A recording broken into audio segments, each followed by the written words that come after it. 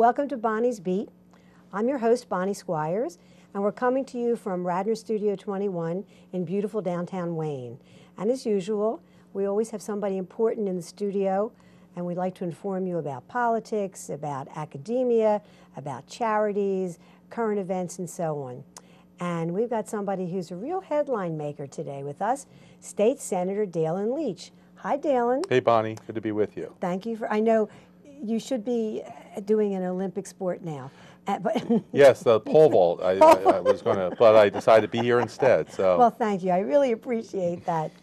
Anyway, people have been seeing you on MSNBC frequently, especially talking about the Pennsylvania voter ID law, right? Mm-hmm. What's your opinion of the voter ID law? It's not a good one. It's complicated, and let me see if I can lay it out quickly and concisely and in an understandable way. A lot of people think, well, voter ID is reasonable. We should, a lot of people have IDs. It shouldn't be that big a deal.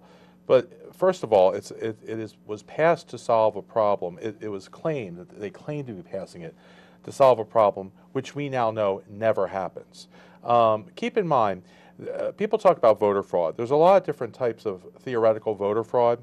Almost none of them would be addressed by voter ID. Someone voting twice in different counties, a Democrat voting in a Republican primary or vice versa, illegal immigrants voting. None of that would be addressed. Dead people voting. Dead people voting. There's only one type of fraud that would be addressed by voter ID, photo ID, which is voter impersonation. In other words, I show up at a poll pretending to be someone I am not in order to get a vote I do not deserve. If you go into your polling place and claim to be Robert Redford, right away they'll know because you don't have... I'm more of a Brad Pitt type that's of guy. True, I forgot. But no, in fact, it's first of all, if I did that and I was caught, it's 5 years in prison. It's a federal felony. Oh, I didn't realize that. Oh, yeah.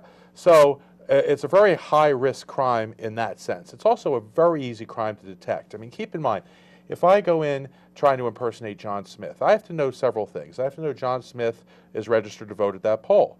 I have to know he's not already voted that day. I have to know that none of the 6 or 7 people who are at the poll every day from that neighborhood recognize John Smith and say, you're not John Smith. And then I have to sign the voter book with a signature that approximates John Smith's signature. If I get any of that wrong, I'm going to prison for 5 years. Now, sometimes people risk prison, but usually it's for things like, bank robbery, because if you're successful, you get a lot of money, okay? Here, what do you get if you're successful? You get one lousy vote in an election that's likely to be decided by hundreds, thousands, or millions of votes. Because it's a presidential year. But even if it's not a presidential, even if it's a township commissioner, most of those are not decided by 1, 2, or 3 votes, very rare. And so what am I gaining from doing that? What you would expect with such a high-risk, low-reward crime is that it never happens. In fact, the Bush administration and the Brennan Center and a number of other groups all did separate studies, and they found no incidents, 0 incidents of voter impersonation, to the point where the lawsuit that's claiming that this is an unconstitutional law, the state of Pennsylvania, Governor Corbett, who pushed this law, admitted in a written document that there would be no evidence of a single case of voter fraud in the last 10 years in Pennsylvania of the type that voter ID would address. So that's 0 cases. So it's a problem that doesn't exist, which will cost us $11 million to solve. Only $11 million. Well, and it's interesting. Well, we're rolling in dough in the state legislature, right? It's interesting. I met with the governor about Chester Upland School District, which was in danger of going under. He agreed to meet with a Democrat? It was a complicated series of events that led to that. But he said, look, I wish we could help, but we don't have any money at all. There's no money for these poor kids. Suddenly, yes. $11 million so comes for this voter ID out of nowhere. Now, so if this is a problem that never happens, why was it passed? And I know why it was passed. I even have candid conversation with the people who passed it, who were very open about why they passed it. They passed it because there's a large group of people that tend not to have photo IDs. Most people, when they have photo IDs, it's their driver's license. It's what I have. There's a large number of people who don't have driver's licenses. Who are those people? They tend to be poor people who can't afford cars. Senior citizens. Senior citizens who are too old to drive, haven't driven for a long time. Minorities. Minorities who live in inner cities and therefore walk everywhere and can't afford to pay for the car. and students who are, transient and living on campuses. Those groups, conveniently enough, tend to vote overwhelmingly Democratic, not 80, 90%. And so what's happened is we have this bill passed, and the leader of the House, who actually put this bill on the floor, said it out loud, very candidly. And was taped saying it, and it's been on national news. Yeah, Mike Terzai. Mike Terzai, and he said, a Republican. I have to point that out. I'm sorry. we passed this bill to enable Mitt Romney to win Pennsylvania. Okay, by disenfranchising people. Now, how many people will be disenfranchised? There's a lot of discussion and dispute about it, but the state admits, who's defending this law, 758,000 people. We think it's higher. We think their list is inaccurate. We think it's up to 1.2 million. But 758,000, they admit, including 1 out of every 4 African Americans in Pennsylvania, 1 out of every 5 people in Philadelphia, 1 out of every 5 senior citizens, almost a third of people over 80 are going to be disenfranchised by this law. An awfully dramatic remedy to solve a problem that, again, the state admits never happens. I'll tell you, I had a little agita recently. I got an email from a friend who's... You should explain what agita means first. Heartburn, because a friend of mine who's active in the Democratic Party, they have been doing a cross-referencing between the Pennsylvania Department of Transportation to see whose voter registration name matches the name on the driver's license. And when I signed up to register a few years ago, sweet young thing that I was, I signed my name as Bonnie S. Squires. Yeah. S was for my maiden name. I pulled out, and I get this email saying, your name doesn't match. Is there a substantial difference between your voter registration ID and your driver's license? I pull out my driver's license. It just says Bonnie Squires. It doesn't have the initial. And I read either a letter to the editor or an article today with someone who had the same problem. My friend who's an elected official doesn't think that'll be a problem. Let me ask you, do you think that'll be a problem? This is the problem. There's so many problems with this. I mean, I ran that polling place for 40 years. They all know me. Well, yeah, that doesn't matter. It doesn't matter. Unfortunately. Right. But I will tell you, women who are married are going to be one of the big target victims of this, and of course they tend to vote Democratic too, which is unfortunate from the people who passed the bill perspective. But so, for example, let's say you were married. Let's say you were born Jane Smith, okay, and you registered to vote when you're 18. A good citizen is Jane Smith. You then married Harvey Jones. So now you're Jane Jones. You took his name, all right? You show up with a photo ID that says Jane Jones and your name is Jane Smith, you're not going to be able to vote. You need to do something about that between now and the election. But even if the middle initial, well, you're talking about substantial similarity. The law says if the name is substantially similar, then you can still vote. However, that is a decision which is going to be made by individual judges at elections at polling places, which means you'll have one exact same set of circumstances at one poll, they'll be allowed to vote. Same set of circumstances at another poll, they won't be allowed to vote based on individual decisions of local judges of elections. So it is going to be an utter mess on election day. Long lines. Well, the lines is actually another very troubling thing. Big problem. In presidential elections, we tend to have very long lines in certain areas, especially inner cities, 2-hour lines, and so the prediction is there's going to be a lot of poll watchers who never were there before but are going to be there this time, and they're going to challenge every voter under this new law. Well, let me see that, the middle initial, I'm not sure. You don't look like, this picture doesn't look like you. They can challenge it on a whole bunch of bases, and they have to sort it through with the judge of election. So a 2-hour line then becomes a 4-hour line, and if people it's raining, start going home. If it's raining, or even if it's sunny, yeah, people aren't going to wait 4 hours. They're going to go home. And the thing that really gets to me is that yesterday was the anniversary of Lyndon Johnson signing the Voting Rights Act, which gave the vote to millions of people, African Americans, who never had it before. That's the direction we should be going in this country. It was a great day for this country, and we are going backwards, taking the right to vote away from people simply for partisan to win the election, which is to me just obscene. Now people say, why don't people go get these IDs?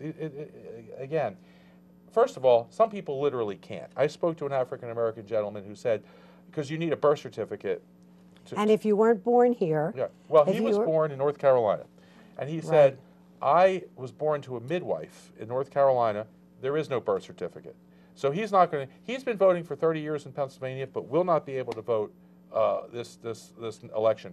Puerto Rico, if you were born in Puerto Rico, to give you a birth certificate, they require a driver's license. So you have to have a photo ID to get the document, to get the photo ID to vote. There's so many stories like this. It is just insane. This is being challenged. I think the state put up a very weak case. And we'll see what the judge does. But well, you're an attorney, so you can judge whether or not. Look, not to get too arcane on the law, but voting is a fundamental right. Not only under the federal constitution, the state constitution has a specific provision saying you have a right to vote. This is a fundamental right. If it's a fundamental right, the law has to withstand what's called strict scrutiny. Essentially, it means the state have to prove that there's a compelling interest in this law. It's hard to find a compelling interest in a law that solves a problem that doesn't exist. And that there's a very tight fit between the law and that interest, which means there can't be a lot of collateral damage. Here, all 758,000 at least people are collateral damage. It's all collateral damage. Since there's no actual cases of voter impersonation, everyone who's disenfranchised is an innocent person. Well, there's another aspect of this crazy law, and that is if someone challenges your photo ID, you would be allowed to fill out a, quote, provisional ballot. But in order for the provisional ballot to count, they give you 7 days, 6 days only, to collect all the information, the documentation, and take it to the county seat.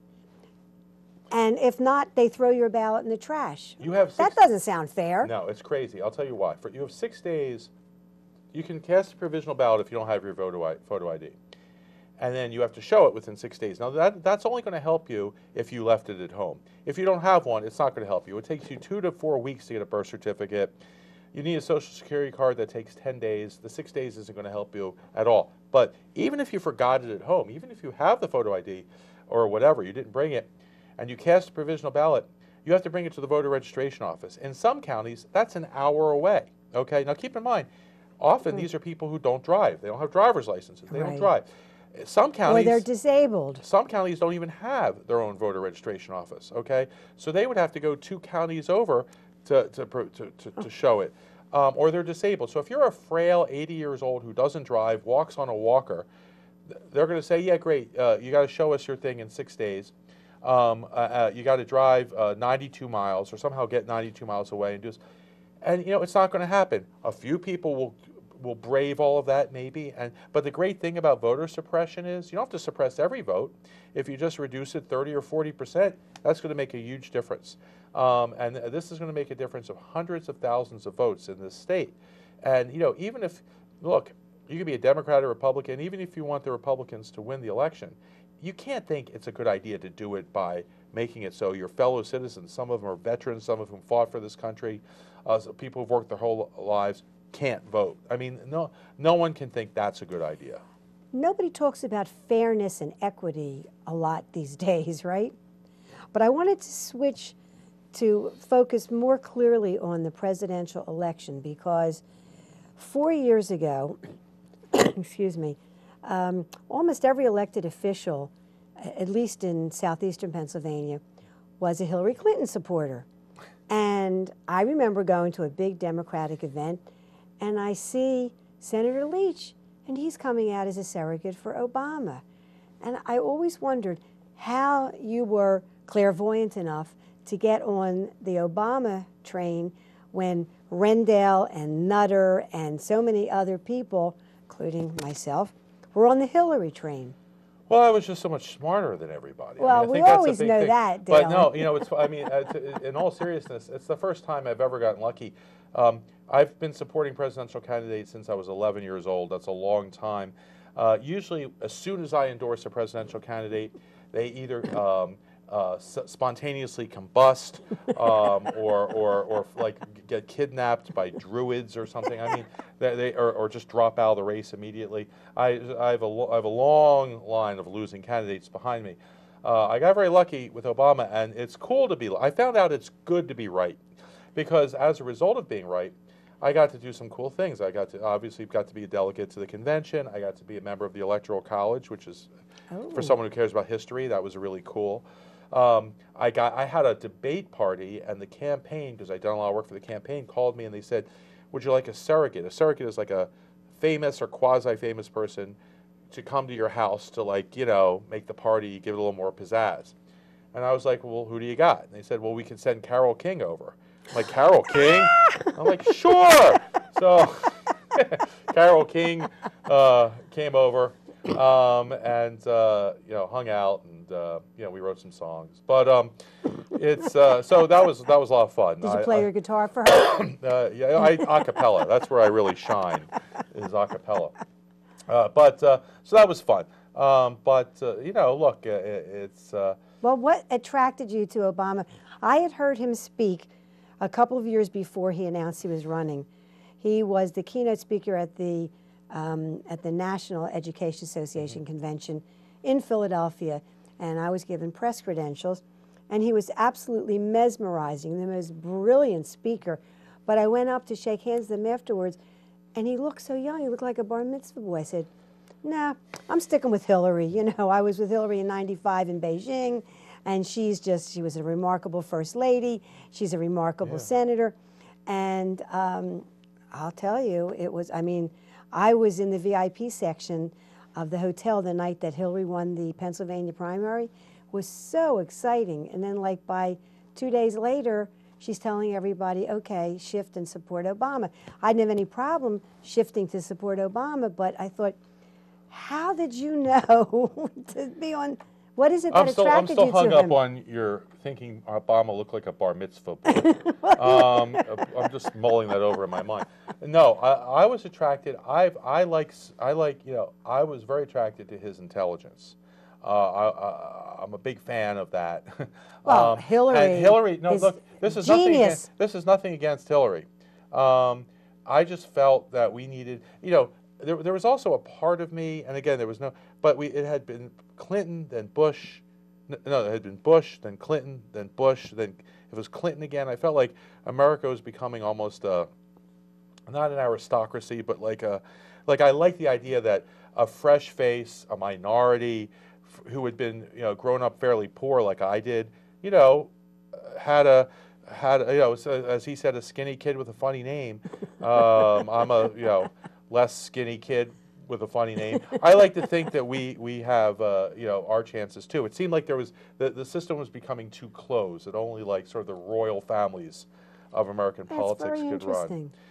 I'll tell you, I spent 4 days in Washington. I'm sure you were there too, for all the festivities surrounding Obama's inauguration. Sure. And I'll tell you, you didn't need any policemen because everybody was so thrilled to have the first everybody was there, the first African-American president. People were hugging and kissing, and there was like no barrier between black, white, Asian, Hispanic. It was the most heady, wonderful experience. But here we are 3.5 years later, and hate seems to be the operative word. It's very interesting. I'm reading a book now, a very thick book, on the New Deal.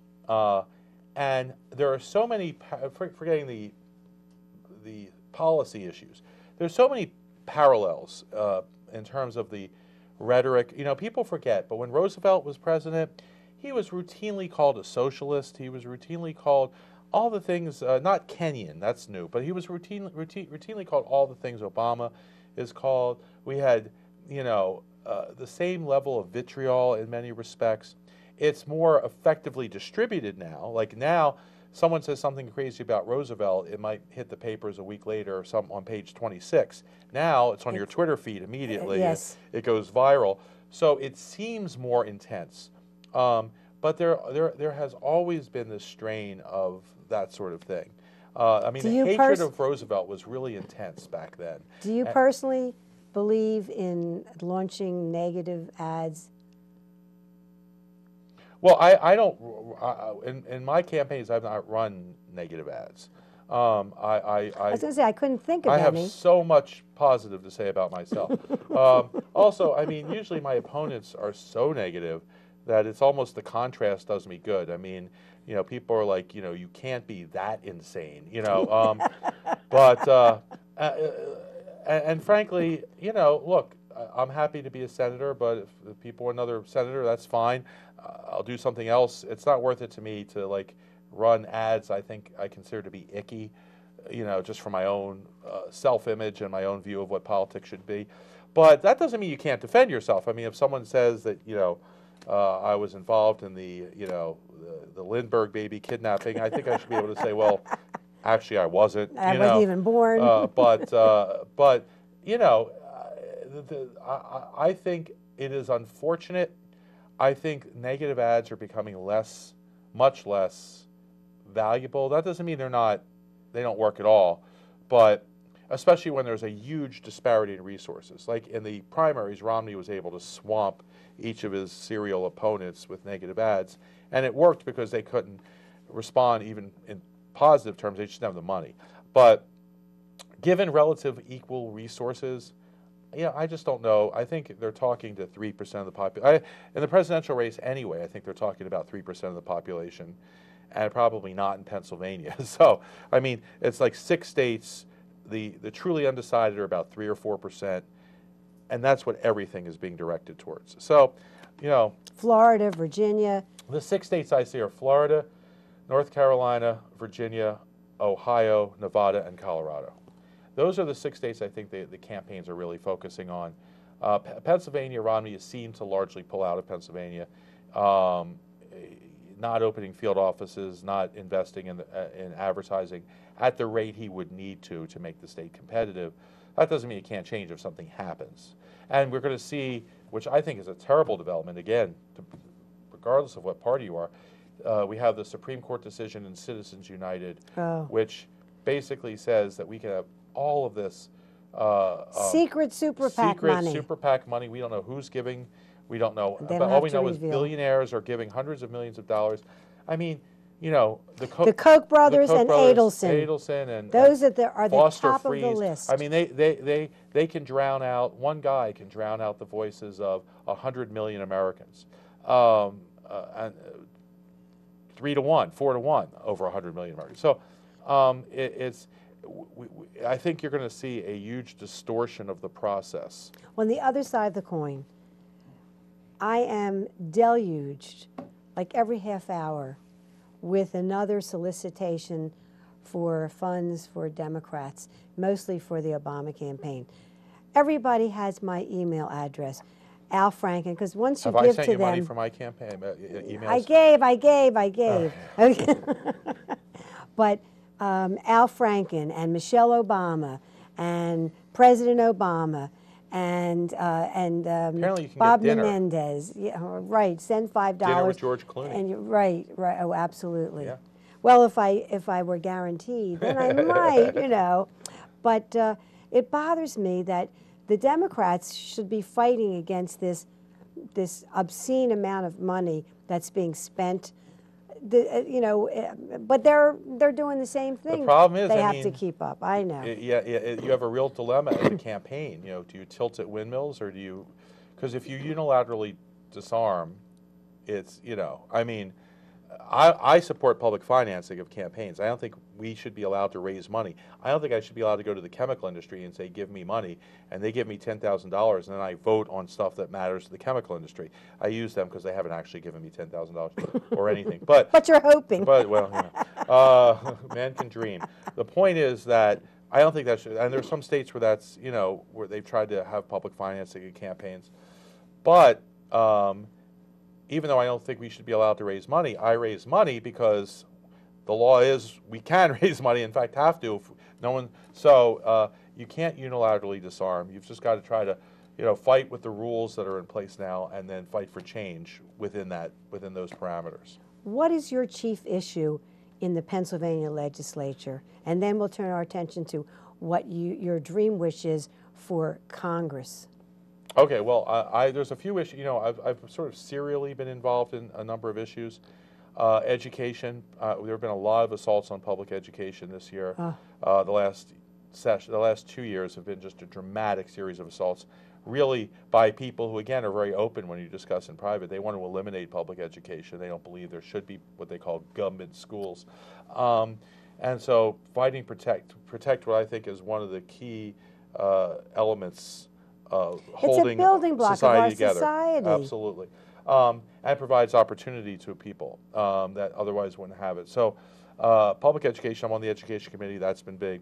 We've been dealing with a lot of environmental issues with the fracking stuff that's been going on. And we're the only state in the nation that doesn't really tax those billion-dollar companies with the Marcellus Shale. Sarah Palin has a 6.1% tax. Governor Perry of Texas, you know, who's not a flaming liberal, 7.5%, okay? Our tax is essentially zero at the state level. We have allow them to do a sort of a user fee at the local level, which is an effective rate of, you know, under 2%. So it's you know, it's Christmas morning for the drilling industry here in Pennsylvania. There's no doubt about that. Plus, there's all the other provisions we've done in the, you know, lack of environmental enforcement and all of that. So we also have to talk about Penn State and what you think the future of Penn State is, and how do we guarantee that no tax dollars are used to pay off the zillions that they're going to owe when the civil cases come to fruition? Yeah, that's really a tragic story in so many ways. It's not only tragic for the victims, obviously, but it's tragic for the institution, which is a great institution, and for the students and alumni of that institution. You know, I think that the idea of pulling back from football as a priority is a good idea, but we want to make sure that the institution itself, which has become really an academic leading light over the last few years, is not damaged in a permanent way, and you have to be very thoughtful about that. You're right. The civil liability is almost incontemplatable, which is a word I have trouble even saying. You know, we also have to get to the bottom of sort of how this happened, how for years and years. How it was allowed to happen. You know, for years and years, there was a and guy that many people knew was involved in hurting children. That's what he does. You know, that's what he's being convicted of. But also, and was allowed to continue to do it year after year after year. Governor Corbett's going to have to deal with his role, or his lack of a role, when he was Attorney General and all this was going on, and he never, you know, I mean, I heard his defense. I heard a sound clip from the governor where he said, well, I assumed that Sandusky knew we were investigating him. Well, how would he know if he was never told? And I didn't think he would have the nerve to attack any more children. Well, how many more children were attacked while this alleged investigation was going on? And the governor's going to have to answer to that when he runs for re-election. Well, I mean, there are a lot of questions raised by all of this. We want to be careful not to jump to conclusions before evidence is in, but obviously we need to look into all of this. It's not only Governor Corbett, but we've got to look into the whole system, where a guy who had, you know, the entire hierarchy of Penn State knew what he was doing, and yet. Oh, Justice Freeh's scathing report. Yeah. 275 But yet he was allowed pages. to have open access to the showers at the. They didn't take away his key. So there's a lot of issues. That was again a catastrophe.